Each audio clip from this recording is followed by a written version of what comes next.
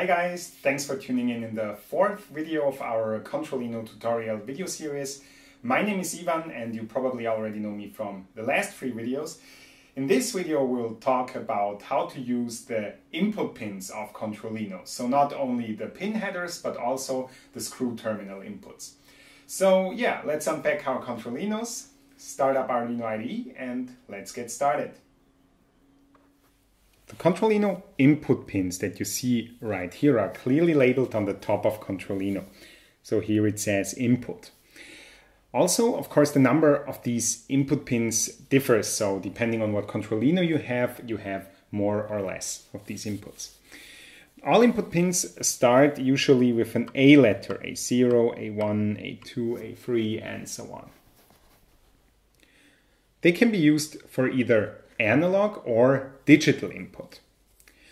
On some CONTROLLINOs like the Mega, there are also pins that start with an I letter, not to get confused with these guys over here, because what these are we'll talk about later. So on the Mega, these pins that start with an I letter are pins that can only be used as digital input. Of course, we also have our regular 5-volt pin headers over here with its input pins, as you know them from any standard Arduino, but more on that later. First, let's talk about the screw terminal pins, right here. So as we said before, the input pins are labeled with A0, A1, and so on, and they can be used as either analog or digital input. This will be set in the Arduino code itself, that we will also see later. All input pins are also protected against electrostatic discharging and overvoltages. So now let's assume we have set these guys as analog input now and connected some analog-based sensor like, I don't know, a joystick. Then the internal AD converter of the microcontroller with a resolution of 10-bit will deliver the values 0 to 1023 to our code. CONTROLLINO internally uses an automatic voltage divider controlled over the supply voltage. So depending on the supply voltage, the divider is switched to the right value. Now, if we use a 12-volt supply like we use right now, the measured value can be between 0 and 15.3 volts approximately. So one digit here is 0.015 volts or 15 millivolts. If you use a 24-volt supply voltage, the measured value can be between 0 and 30.7 volts. So one digit in this case is 0.03 volts or 30 millivolts. That's about it for analog. Now let's assume we have set one of these as a digital input. So our program code would either give us 0 or 1 as an output. This will also be indicated by the corresponding LEDs, as you can see here on the top of the CONTROLLINO. So you can always check the status of the pin very quickly. It's also nice to use this feature as a quick diagnostics or bug fixing measure, or at least that's how many guys are using it. The logic levels are of course also different depending on what we supply the CONTROLLINO with. So for 12-volt, logic 0 will be from 0 to 3.6 volt and logic 1 will be from 9 to 13.2 volt. For 24-volt, however, logic 0 will be from 0 to 7.2 volt and logic 1 from 18 to 26.4 volts. Also, additionally to the normal analog and digital inputs, CONTROLLINO also has interrupt pins, as you can see here, interrupt inputs. These inputs are capable of measuring very fast and important switching operations. Interrupts in general can be useful for making things happen automatically in microcontroller programs and help solve some timing problems. The electrical behavior is like a normal digital input, but the user program can execute subroutines when the input level changes. Okay, now let's jump back to the 5-volt pin headers that we have on top of our CONTROLLINO and talk about them for a moment. These are the ones you will find in any standard Arduino, and there you can just use the normal 5-volt sensors. This means that you can connect stuff with mixed voltages running on your board. For example, on the pin header A0 right here, I can connect, I don't know, something with 5 volt, and in the screw terminal here on A1, I can connect something with, I don't know, 12 volts, for example. This can be very useful. Just one thing is important to know: you cannot use the same pin twice. So if I plug in here in A0, something, and here also on A0 it will not work. So you really have to keep 1 pin per connection, or 1 voltage per connection. So here A0, I plug in some 5 volt, then I would plug in on A1 something else. This is just how it works. So that's about it, about the input pins of the CONTROLLINO. I think now it's a great time to do some wiring and programming. So let's just plug out our sensors. Here we have a 12 volt proximity sensor. This one works with 12 volts to 48 volts, I think. Let me check, yeah.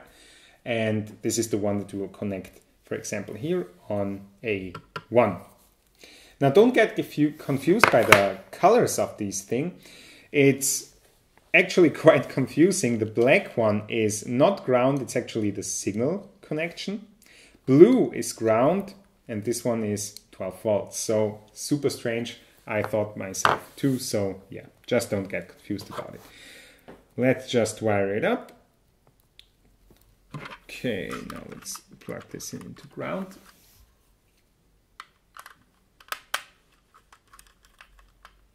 Okay. Now, this one goes to this guy over here. As you can see, we get 12 volts and ground here. And now the signal input. Just hit it. Awesome. Okay. Connection is stable. Awesome. What we have here now is a joystick, as you know from RC airplanes. Probably know them already.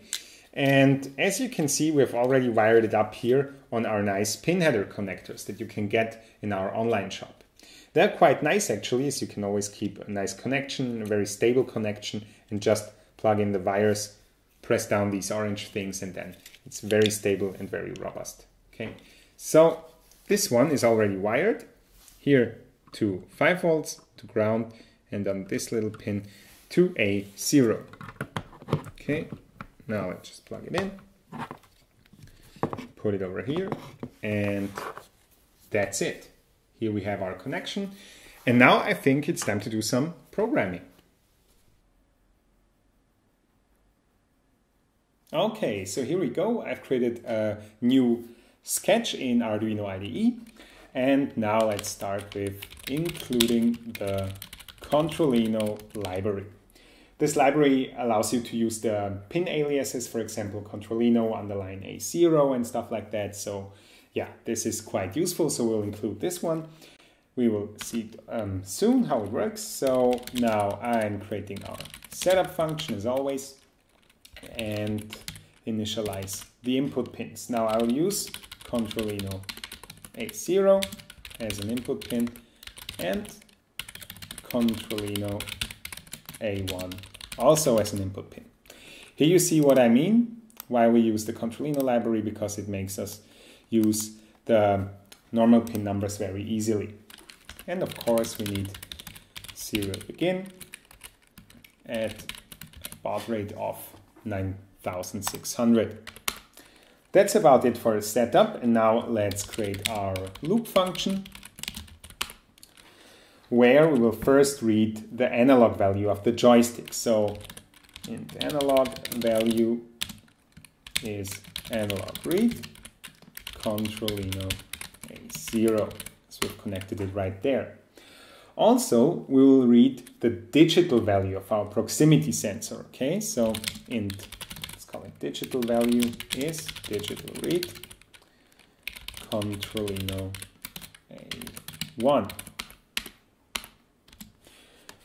Okay, now I think we are already done, and now we just have to print these values. Okay, so I'll just do a serial print. Let's call it joystick value analog so that we can read it a bit better. Then serial print analog value. Then let's create another little text so that we can see it also a little bit better in serial monitor.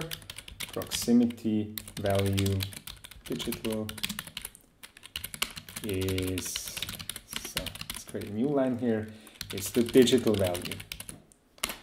We'll also add a little bit of delay right here, so that in between reads we have more stability. Okay, now I'll hit save, and now we can upload it to our CONTROLLINO. Okay, so now we have wired up everything, serial monitor is running, and as you can see here, when I'm starting to move the analog stick, it shows me the analog value change. So awesome, seems like it works great. Now what we will do is we'll take this one over here and we'll just put it to some metal, as you can see right here. Also, the LED is working, as you can see. This one also has an internal LED integrated, which is quite nice. And as you can see in serial monitor, the value changes. Awesome. Well, that's it for this project. So, let me just jump back to the code a little quick before we finish this video, because I have a special tip for you. These special tips we will also publish in the next few videos, where you, for example, can learn how to utilize your CONTROLLINO even a little bit better, or tell you some functions that you most probably don't know about and stuff like that. So in this case, the special tip goes as follows. Essentially, you can turn any analog input from CONTROLLINO into a digital one with just a few lines of code. And I'll show you how it works. It's pretty easy. For example, let's say we want to turn the A0 input into a digital one. I would just declare a variable called my digital input. And now I'll make a little if loop. For example, if analog value, the one over here, is over 133, I'll tell you in a second what this means, then my digital input is high or 1. Else, my digital input is 0. So what I have done here, you see I've entered the value 133, and this is just the digit that I will get when I plug in something to A0 and the voltage level reaches 2 volts or higher. If you remember from the video before, I can explain you what this means, because when I, for example, put in a 12 volt supply, I've entered the 12 volt supply into the CONTROLLINO, then 0 is, let me just make a comment of it, 0 is 0.0 volts, okay? Then if I would get 1, then it would be 0.015 volts. If I get 2, it would be 0.30 volts, okay? And so on. So these steps or these digits right here, I will get out of my code. It's from 0 to 1023. And each digit represents, when I enter a 12 volt supply, 0.015 volts. So 133 digits is something around 2 volts. And 2 volts is, according to TTL logic levels, the logic levels 1, so high, for 5 volt inputs. So everything that will go over 2 volts in a 5 volt circuit is considered a high based on TTL logic levels. So if the analog value shows me more than 2 volts, then my digital input will turn to 1. And otherwise it will turn to 0. This is, for example, for a 5 volt sensor. Now let's say I use a 12 volt sensor. In CONTROLLINO's case, the logic level 1 for 12 volt inputs is triggered after 9 volts. So I can calculate this and I would get out 600.